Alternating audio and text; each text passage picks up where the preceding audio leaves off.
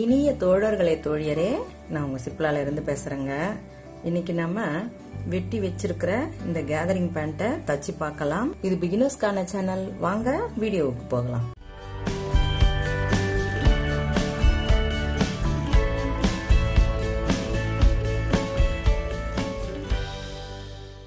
இது வெட்டின லிங்க் வந்து உங்களுக்கு நான் டிஸ்கிரிப்ஷன்ல கொடுக்கறேன். ஏற்கனவே போட்ட வீடியோ தான் இல்லையா?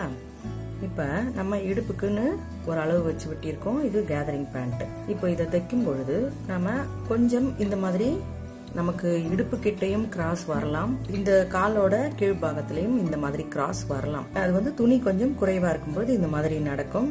அதனால நம்ம அதை வந்து ஒரு பெரிய விஷயமா நினைக்காம நம்ம அந்த போர்ஷனுக்கு மட்டும் கொஞ்சம் கிராஸா அந்த பீஸை ஜாயின் பண்ணிட்டோம்னா நமக்கு இந்த இடம் மடிச்சு தைக்க சரியா இருக்கும். ஓகேவா? கேதரிங் பேண்ட் தைக்கிறது ரொம்பவே ஈஸியான விஷயம்தான். இப்போ இந்த இடம் கிராஸ் இல்லையா, ஆனா இது ஸ்ட்ரெயிட் பீஸ் தான். நமக்கு நேரா இழுத்தாலும் இப்படி குறுக்குல இழுத்தாலும் இது வந்து கிராஸ் பீஸா இருக்கும். இந்த கிராஸா நம்ம இழுக்கும்பொழுது அதுதான் நேர் பீஸா இருக்கும். கிராஸ் கட் பிளவுஸ் மாதிரி பிரிச்சு அந்த மாதிரி தான் போட்டு வெட்டுவோம். இப்போ இதுல நம்ம ஜாயின் பண்ணும்பொழுது நேர் பீஸாவே நீங்க ஜாயின் பண்ணிடுங்க. அப்போ உங்களுக்கு கொஞ்சம் ஈஸியா இருக்கும். இப்போ இந்த கரையை ஒட்டி இருக்கு இல்லையா, நான் இதை தான் வந்து இந்த இடத்துல இப்படி ஜாயின் பண்ண போறேன். சரியா இந்த போர்ஷனை இப்படி வச்சுட்டு நீங்க பாத்தீங்கன்னாலே உங்களுக்கு இந்த இடம் தான் நீங்க ஒட்டு கொடுக்க போறீங்க. நம்ம கொடுக்க வேண்டியதை அதுக்கு மேலேயே இப்படி கொடுத்துட்டு சரியா இப்படி நேரா கட் பண்ணினோம்னா கரெக்டா வந்துருச்சு பாருங்க.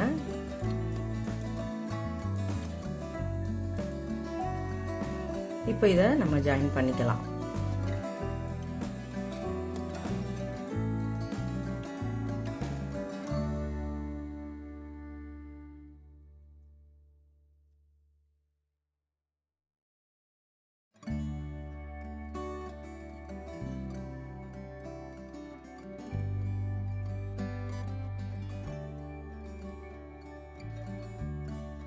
இப்போ இந்த போர்ஷன் பாத்தீங்கன்னா உங்களுக்கு அப்படியே நேராவே இருக்கு இல்லையா? இப்போ நம்ம இத மடிச்சு தைச்சுக்கலாம்.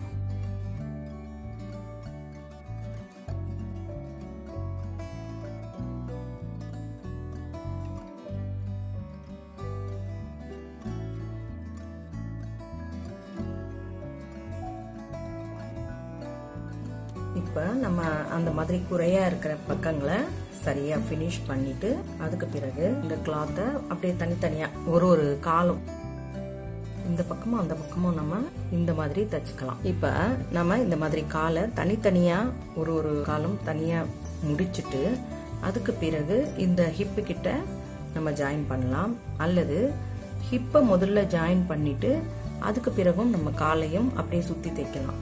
ஆனா இதுல உங்களுக்கு கொஞ்சம் எளிதா வேலை ஆகணும்னா முதல்ல ரெண்டு காலும் தனித்தனியா பினிஷ் பண்ணிடுங்க. அதாவது கால் முனையில இருந்து இந்த சைடோட தையலை ஃபுல்லா போட்டுட்டு அதுக்கு பிறகு இடுப்பு ஜாயின் பண்ணினோம்னா கொஞ்சம் ஈஸியா இருக்கும். ஏன்னா இதோட லென்த் அதிகம்ங்கிறதால முன்ன பின்ன உங்களுக்கு இழுக்கிற மாதிரி கிராஸ் பீஸுங்கிறதுனால அந்த மாதிரி பிரச்சனைகள்லாம் வரும். பிகினர்ஸ் வந்து இந்த மாதிரி கிராஸா போட்டு கேதரிங் பேண்ட் தைக்கும்பொழுது கொஞ்சம் இதுல எச்சரிக்கையா இருங்க. அதுக்கு பிறகு நீங்க வெட்டினதை விடவுமே கொஞ்சம் அளவை விடவுமே நீங்க கொஞ்சம் கூடுதலாவே பிடிக்கலாம். ஏன்னா அந்த கூடுதலா நீங்க பிடிக்கும் பொழுது இந்த ஸ்ட்ரெச்சுங்கிறதால உங்களுக்கு இந்த இடம் எக்ஸ்பேண்ட் ஆகும். ரொம்பவே தொலைன்னு இல்லாம கொஞ்சம் ஈஸியா இருக்கும். அதனால நீங்க எடுத்திருக்கிற அளவை விடவுமே ஒரு 1/4 இன்ச்சு குறைச்சே பிடிங்க. ஆனா இந்த நுனி மட்டும் நீங்க ஒரு 6 இன்ச் அளவுக்கு இந்த இடத்த வச்சீங்கன்னா தான் உங்களுக்கு கால் வந்து உள்ள நுழையிறதுக்கு இடம் வந்து சரியான இடமா இருக்கும். அதிகபட்சம் 6 இன்ச்சு அவங்களோட காலோட அளவை பொறுத்து அதை நீங்க கூட குறையவும் வச்சுக்கலாம். மேக்சிமம் அளவு அப்படின்னும் பொழுது 6 தான்.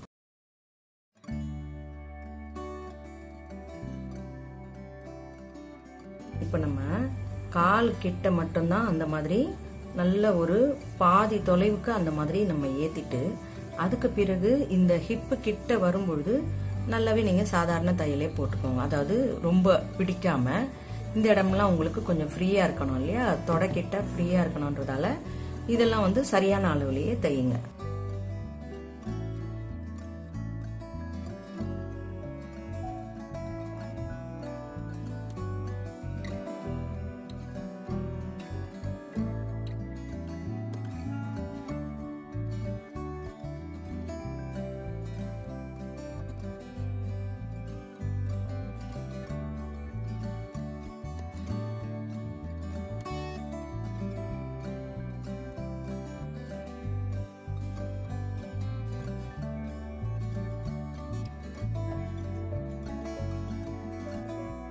இப்ப ரெண்டு தையல் போட மறக்காதீங்க.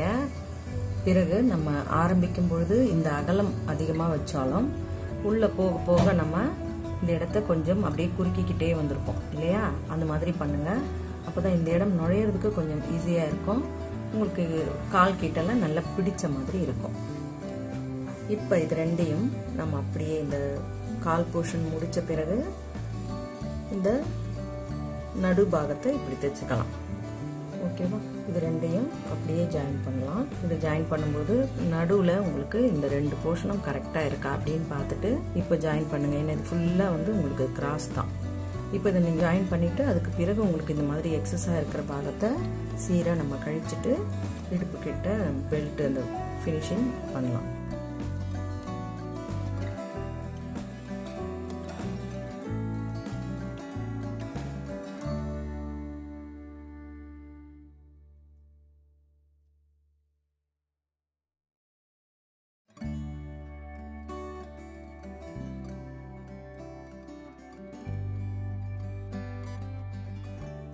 இப்ப நம்ம இந்த ரெண்டையும் ஜாயின் பண்ணின பிறகு இதை பிரிச்சு வைக்கும் பொழுது உங்களுக்கு இந்த மாதிரி கொஞ்சம் ஒரு பக்கம் மட்டும்தான், இன்னொரு பக்கம் சரியா இருக்கு. அதோட காரணம் நமக்கு கிராஸ் பீஸுங்கிறதும் ஒரு அடையாளம். பிறகு இந்த மாதிரி கிளாத் ஒருவேளை உள்ள மடிச்சிருந்தாலும் நமக்கு அந்த மாதிரி நம்ம வெட்டும் பொழுது சரியான அளவுல தான் வெட்டி இருப்போம். உள்ள இந்த மாதிரி கிளாத் சுருங்கி இருந்தாலும் அந்த மாதிரி வரும். அதனால ஒரு தவறும் இல்லை. நீங்க அதை சீரா கழிச்சிட்டு பிறகு இதை இடுப்பு பெல்ட் ஏத்துனீங்கன்னா சரியா வரும். இப்ப நாடா நீங்க இந்த கிளாத்லயே தச்சு ஏத்தினாலும் சரி, அல்லது தனியான ஒரு நாடா நீங்க கோர்த்துக்கிட்டாலும் சரி. இந்த போர்ஷனை நம்ம அப்படியே ஜாயின் பண்ணலாம். ஜாயின் பண்ணும்பொழுது நம்ம லுங்கி தைக்கிற மாதிரி இப்படி ரெண்டு கிளாத்தையும் இப்படி மடிச்சுட்டு மடிப்போட இந்த ஓரத்துல நம்ம தையலை போடலாம்.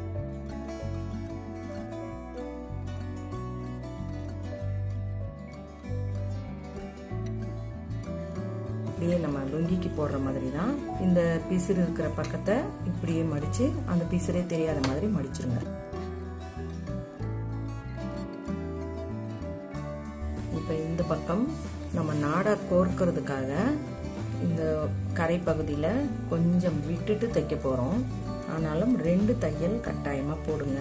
இப்ப இந்த இடத்துல உங்களுக்கு இவ்வளவு சுருக்கம் இருக்கிறதால இந்த கிளாத் கொஞ்சம் எக்ஸ்ட்ராவா, அதாவது கிராஸ்ல வந்திருக்கு. அப்ப நம்ம இத சரியான அளவுல வச்சுட்டு நம்ம மேல் பாகம் தான் கரெக்டா முடிக்க வேண்டிய இடம். அப்ப இப்படி வச்சுட்டு நம்ம ஸ்டார்ட் பண்ணிட்டு எக்ஸஸா இருக்கிறத கழிச்சு விட்டுறலாம்.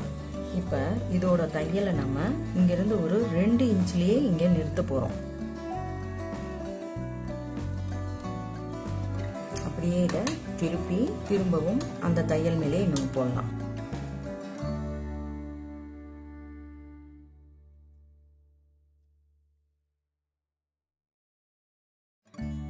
இப்ப இந்த இடம் உங்களுக்கு ஓப்பனா இருக்கு இல்லையா? இந்த நாடா கோக்குறதுக்காக இந்த இடம் ஓப்பனா விட்டுருக்கோம். நீங்க இது காட்டன் சிந்தட்டிக்கா தைக்கும் பொழுது இந்த முறைய செஞ்சீங்கன்னா உங்களுக்கு பிசிறே வெளியே தெரியாம இருக்கும். அப்படி பிரிச்சுட்டு, அதாவது ரெண்டு கிளாத்தையும் ரெண்டு பக்கமும் நம்ம பிரிச்சிடறோம். நம்ம சுடி டாப்ல அந்த சைடு ஸ்லிட் தைப்போம் இல்லையா? அதே மாதிரி தான். ஆனா அது இப்படி தைச்சு இப்படி திருப்பிடுவோம். இதை ஸ்ட்ரெயிட்டாவே நம்ம போட்டுடலாம். போட்டு இது அப்படியே தொடர்ச்சியா இந்த பக்கமும் மடிச்சு தைச்சிடலாம்.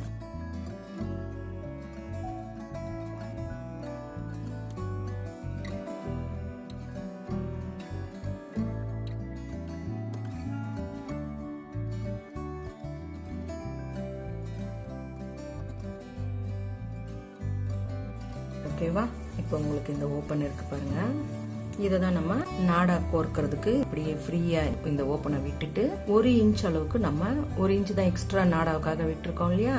அப்ப இந்த இடத்த இப்படி மடிச்சு இங்க இருந்து நம்ம நாடாவை வச்சு ஸ்டார்ட் பண்ணலாம். இப்ப இந்த நாடாவை நம்ம இதுக்கு இடுப்புக்கு தேவையான அளவுக்கு எடுத்திருக்கிறோம் இல்லையா?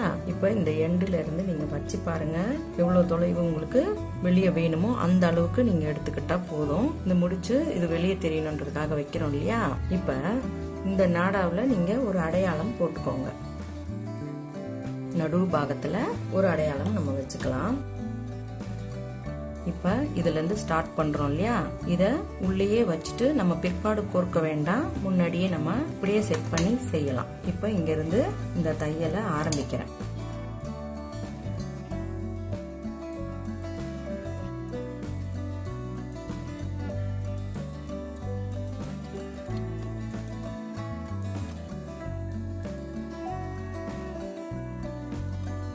இப்ப நம்ம போட்ட அடையாளம் இந்த நடுவுல இருக்கிற இந்த பாகத்துல கரெக்டா நீங்க பொருத்தி, அது வரலன்னா கூட நீங்க சரியா அது உள்ள நம்ம லூஸ் விட்டு தானே தைக்கிறோம், அதை அப்படியே இழுத்து இந்த நடு பாகத்துல சரியா பொருத்திட்டு நாம இதை மடிச்சு தைக்கும் பொழுது இந்த இடத்துல வரும் பொழுது நீங்க நான் போடுற மாதிரியே இந்த இடத்த லாக் பண்ணி ஒரு தையல் போட்டு அதுக்கப்புறம் கண்டினியூ பண்ணுங்க. அப்போ உங்களுக்கு நாடா எப்போதுமே நகராம இருக்கும். அதே போல ஆரம்பிக்கிற இடத்துலயும் பேக் ஸ்டிச் கொடுங்க.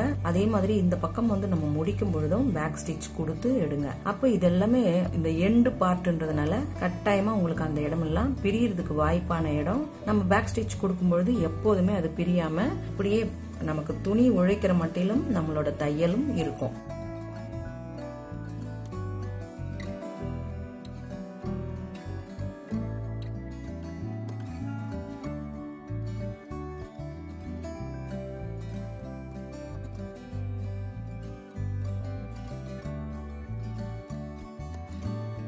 தைக்கும் பொழுது நாடாவை இதுல வந்து நம்ம தைக்கிற பார்ட்ல மாட்டாம இருக்குதான்னு ஒரு முறையை நல்லா அப்படி செக் பண்ணிட்டு வெறும் பிளெயினா இந்த 2 கிளாத் மட்டும் சேருதான்னு பார்த்து தையல் போடுங்க. பிகினர்ஸ்க்கு இது ரொம்ப கஷ்டமா இருக்கும் அப்படின்னு நினைச்சீங்கன்னா முதல்ல நீங்க மடிச்சு தையலை போட்டுட்டு பிற்பாடு நீங்க நாடாவை கோர்த்து நாடாவை இந்த சமநிலையில இப்படி பிடிச்சுக்கிட்டு இந்த போர்ஷனை நடுவுல வச்சு அதுக்கு பிறகு இந்த மாதிரி ஒரு லாக் ஸ்டிச் ஒண்ணு போட்டு விட்டுருங்க. அப்ப நாடா உங்களுக்கு ஒருபோதும் வந்து நம்ம துவைச்சோமோ எதை பண்ணாலும் நகராம இருக்கும். இப்ப இந்த நடுவுல இருக்கக்கூடிய இந்த 2 பாகத்துக்கும் நமக்கு அந்த தையலே அடையாளமா இருக்கு நடுவுல இருக்கிற இடம்னு. ஆனா இந்த பாகத்துல நமக்கு அடையாளம் இல்லை இல்லையா, கிளாத் தானே சரியா இருக்கு. இப்ப நம்ம இந்த இடத்த அடையாளம் குறிச்சுக்கலாம். ஏன்னா இதையும் வந்து நம்ம சென்டரா பார்த்து வச்சுக்கிட்டோம்னா நாம தைக்கும் பொழுது ரொம்ப ஈஸியா இருக்கும். எந்தெந்த போர்ஷன் அங்கங்க வரணும் அப்படின்னும் பொழுது உங்களுக்கு பேண்ட் வந்து எந்த முறுக்களும் இல்லாம கிடைக்கும். நம்ம பாவாடையில சொல்லி கொடுத்தோம் பாருங்க லைனிங் பாவாடை தைக்கிறதுக்கு, அதுல சொன்ன அதே முறைதான். இப்ப இதையும் நம்ம இந்த மாதிரி 4 பாகமா பிரிச்சுட்டோம். இப்ப இது ஒரு அடையாளம் இருக்கிற பாகம், நம்ம தையல் போட்ட இடம். அதே மாதிரி இந்த பக்கமும் தையல் போட்ட இடம் இருக்கு. நடுவுல இந்த பாகத்தையும் இப்படி அடையாளம் குறிச்சுக்கிட்டோம். இப்படியும் போட்டுக்கோங்க, இப்படியும் போட்டுக்கோங்க. ஒன்னு மிஸ் ஆனாலும் ஒன்னு வந்து நமக்கு கிடைக்கும். இப்ப பேண்டையும் அதே மாதிரி தான். இப்ப இந்த நடுபாகத்துக்கு நமக்கு தையல் இருக்கு. நம்ம தச்சுக்கிட்டே இருக்கும் பொழுது நமக்கு அந்த இடம் வந்து கிடைக்கலன்னா கஷ்டம். அதனால இப்படி 2 பக்கமும் அந்த அடையாளம் போட்டுக்கோங்க. இந்த தையலையே நடு இதுவா பிடிச்சுக்கிட்டு இப்படி பார்த்தோம்னா நமக்கு அந்த 4வது பாகமும் கிடைச்சிரும். இப்ப நம்ம சாக் பீஸ்ல போட்ட அடையாளமும் நம்ம அந்த மேல அதுல போட்ட அடையாளம் ரெண்டுமே அந்த சாக் பீஸோட சாக் பீஸ் கரெக்டா இணையணும். அப்படி இருக்கும் பொழுது உங்களுக்கு பேண்ட் ஒருபோதும் முறுக்கல் இல்லாம பெர்ஃபெக்டா அப்படியே உங்களுக்கு சரியான பொசிஷன்ல கிடைக்கும். இப்ப இந்த தையல் நம்ம ஒரு பக்கத்துக்கு வச்சிருக்கோம் இல்லையா, அத பேண்டோட கிளாத்ல அப்படியே இதுல வைக்கிறோம். நல்ல பக்கம் நல்ல பக்கம். இப்ப இங்க இருந்து நம்ம ஆரம்பிக்கும் பொழுது இந்த இடுப்பு கிட்ட நீங்க வச்சு பாருங்க. நம்ம போட்ட அளவை விடவுமே இந்த இடம் கொஞ்சம், அதாவது கீழ் துணி கொஞ்சம் அதிகமா இருக்கு இல்லையா, அப்ப இந்த இடத்துல வரும்பொழுது கொஞ்சமா நீங்க இந்த இடத்துக்கு நம்ம குறைவா இருக்கிற துணிக்கு இங்க ஆரம்பிக்கும் பொழுது கொஞ்சம் ப்ளீட்டை இந்த இடத்துல வச்சு சரியா இது ரெண்டும் ஒன்னா மீட் ஆகிற மாதிரி வச்சிருங்க. அப்ப சரியா வந்துடும். அந்த ப்ளீட்டை நீங்க இங்க நடுவுல வந்து கொடுக்க வேண்டாம். ஒரு சிலர் நடுவுலயும் கொடுக்கலாம் அப்படின்னு நினைச்சீங்கன்னா கொடுக்கலாம், அது தவறு இல்லை. இருந்தாலும் இந்த பக்கம் கொடுக்கும்பொழுது கொஞ்சம் நீட்டா இருக்கும்.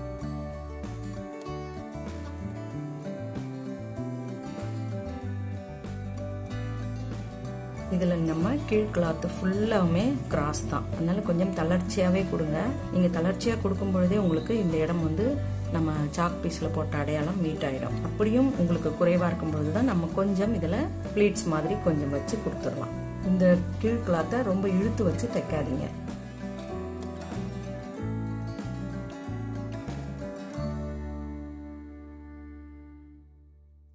இப்ப இந்த இடத்துக்கு வரும்பொழுது நமக்கு இந்த வித்தியாசம் இருக்கு இல்லையா, கிட்டக்க வரும்பொழுது சரியா இத பொருத்திக்கோங்க. இப்ப இந்த கிளாத்ல உங்களுக்கு எக்ஸஸா இருக்கிற பாகத்தை இங்க இருந்தே ஸ்டார்ட் பண்ணி ஒரு 2-3 பிளீட் மாதிரி சின்ன சின்னதா வச்சுக்கோங்க.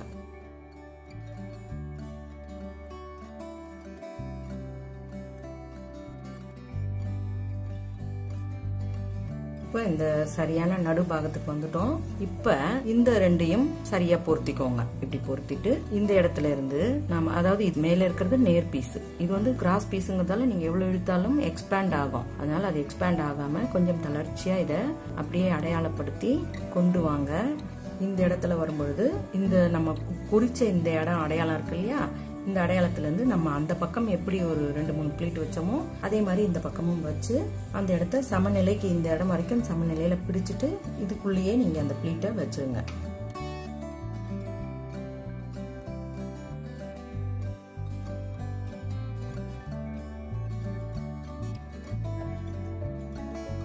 இதே முறையில தான் நம்ம இந்த பக்கமும் செய்ய போறோம்.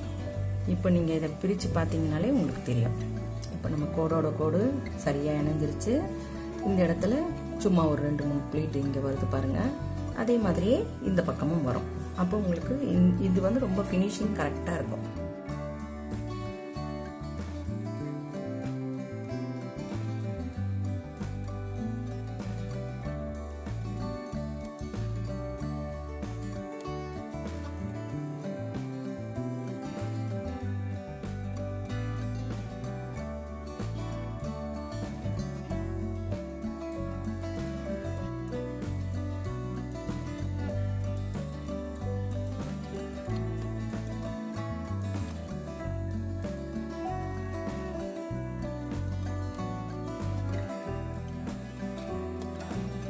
அப்படியே தொடர்ச்சியா 2 தையல் போட்டுக்கலாம்.